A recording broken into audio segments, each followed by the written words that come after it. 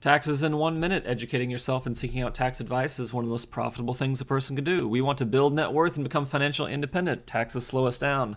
Specifically, income tax. Joe the plumber makes $30,000 a year and pays $6,000 in taxes. Silicon Valley Susie makes $150,000 a year, pays $55,000 in taxes. That's almost 10 times what Joe is paying if she receives a bonus. She will take home less than half, and she will pay the same tax on $12,000 that Joe pays on $30,000.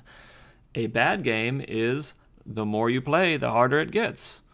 A good game is minimize your fixed costs so you pay less in tax because you're able to put money into a 401k or IRA tax shelter. The best possible game is to own a business that grows in value because you are not taxed on this value until the business or stock is sold, and you're taxed at a lower rate. If you own a business directly, there are many tax advantages in law.